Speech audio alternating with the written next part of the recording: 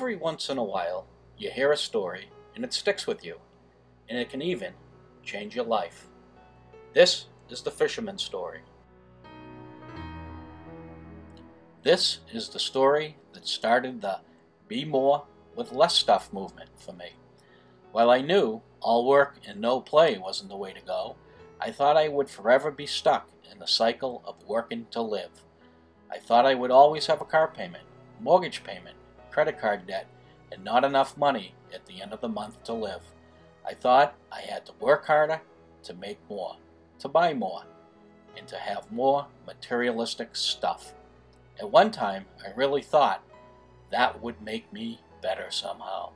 This story is my inspiration to slow down, relax, work less, and get real about how I want to live the second half of my life. Here is the story. An American investment banker was at a pier of a small coastal Mexican village when a small boat with just one fisherman docked. Inside the small boat were several large yellowfin tuna. The American complimented the Mexican on the quality of his fish and asked how long it took him to catch them. The Mexican replied, "Only a little while." The American then asked why didn't he stay out longer and catch more fish. The Mexican said he had enough to support his family's immediate needs. The American then asked, "But what do you do with the rest of your time?" The Mexican fisherman said, "I sleep late, fish a little, play with my children, take siestas with my wife, stroll into the village each evening where I sip wine and play guitar with my amigos. I have a full and busy life." The American scoffed. "I am a Harvard MBA and would help you. You should spend more time fishing and with the proceeds buy a bigger boat. With the proceeds from the bigger boat, you could buy several boats. Eventually, you would have a fleet of fishing boats.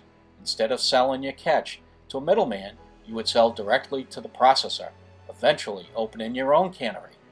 You would control the product, processing, and distribution.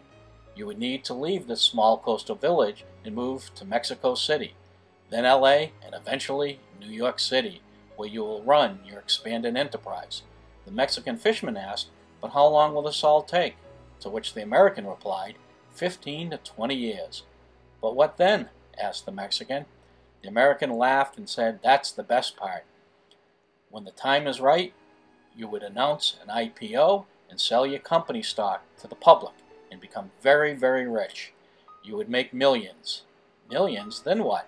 the American said.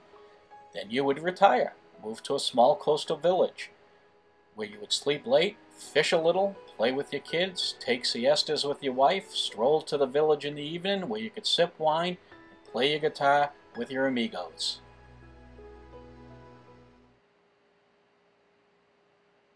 What is your story?